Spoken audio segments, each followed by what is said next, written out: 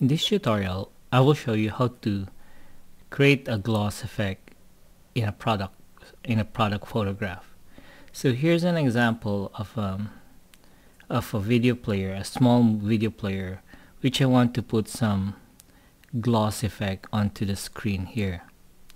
So it's a really very simple effect that I'm going to do to create a glossy and attractive product. So first I go to my Bezier tool, and what I'll do, I'll create a shape from here. Okay, just going to create a shape there, here, and I'll close the object or the shape. To make sure it's closed, I'll just try to put a fill on it, say white, and just to check. So now it is a closed object. Now I'm just going to do some edits here. Okay, so for example here I click on it, click on the line segment, and I click on the curve, convert line to curve, and I'm just going to curve this one like that. Okay. And I'll just go to the top portion of it, click on it, click on the line, click on convert to curve, and I will adjust the curve.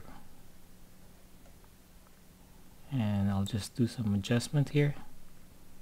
Okay, so now I have a curve or an object here, and I fill it white, and I'm just going to remove the outline by right mouse click on the X button here.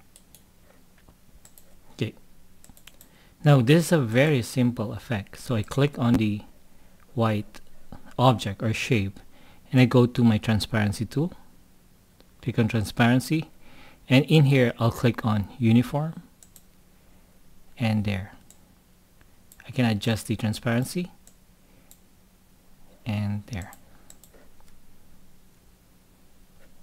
So that very simple effect, I made it, and it looks attractive now.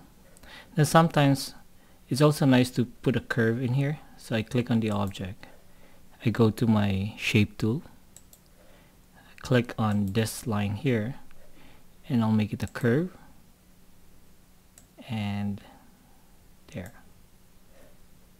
You can also do it that way.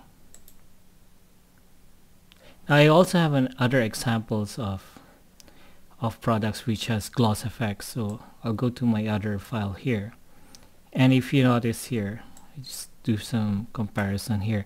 So for example, this watch here, it's just the same concept, and if I move this over, so that's a transparency shape, undo. If I go to this object here, that's what we did already. Same thing here, also same thing here, and I also did this in a MacBook. See, if these two pictures are the same, but this one I put a transparency, and you can see the difference.